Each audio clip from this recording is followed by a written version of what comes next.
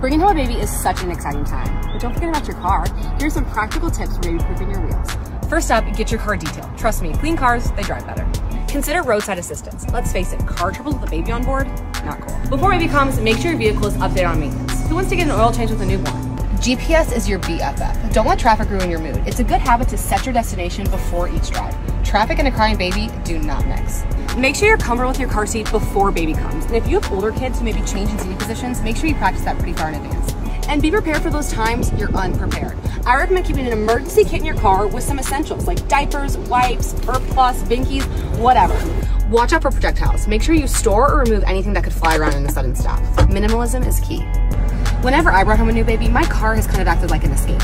Sometimes that car wash or drive-through coffee is your big outing for the day.